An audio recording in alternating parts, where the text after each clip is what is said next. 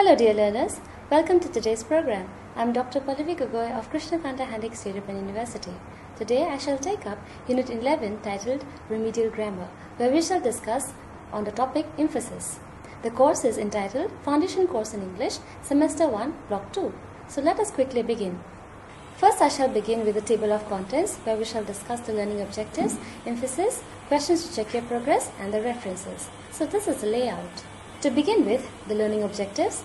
After going through this video, the learner will be able to define the term emphasis with relevant examples.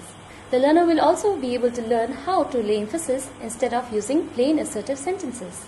Define pseudo-clef sentences with relevant examples, and also learn the use of what clause in sentences with examples. Emphasis. There may be certain situations when our normal assertive sentence structures require modification for the sake of emphasis. In this particular unit, we shall discuss how modification takes place. Let us begin by giving a brief description of what constitutes emphasis. Emphasis refers to the special force given to certain words, ideas, or details in speaking or writing to show that they are important. Let us take a sentence. Anita borrowed the book from her teacher. The sentence is a plain assertive sentence providing a piece of information that Anita had borrowed a book from her teacher. Now let us suppose you want to contradict the information that Anita did not borrow any book from the teacher, but Rita had borrowed the book from her teacher by making this statement. Rita borrowed the book from her teacher. Like the earlier sentence, this is also a plain assertive sentence providing a different piece of information that Rita had borrowed the book from the teacher. The sentence lacks force, or rather the factor of emphasis is missing. You want to lay more emphasis in your statement by contradicting the earlier statement about Anita. Here's an example. It was Rita that borrowed the book from her teacher. Or, it was Rita that borrowed the book from her teacher, not Anita. Both these sentences are more emphatic than the earlier sentence. Rita borrowed the book from her teacher. What we did was to rephrase the assertive sentence by using the it clause with the form of the be verb.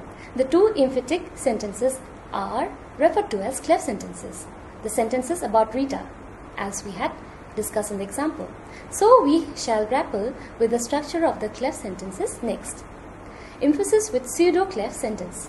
Apart from the it clause in clef sentences, there are other ways of emphasizing a sentence. The use of what clause at the beginning is another way of emphasizing certain information in a sentence. To provide you with an example, I need a good holiday in Goa.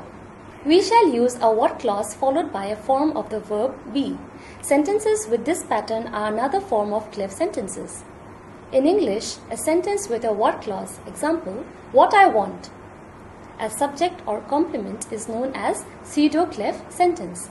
Let us rephrase the sentence with a what clause and form a pseudo-clef sentence. What I need is a good holiday in Goa. In this sentence, the what clause is the subject of the sentence. We can rephrase the sentence by making the what clause the complement of the sentence. A good holiday in Goa is what I need. The information that we want to emphasize is outside the what clause. We often use the what clause when we introduce a new topic in our classroom, when we want to give a reason, instruction or explanation, or to correct something that had been said or done. What I would like to do today is to introduce you to the concept of the epic theatre. So you see the example? Here are a few more examples in front of you.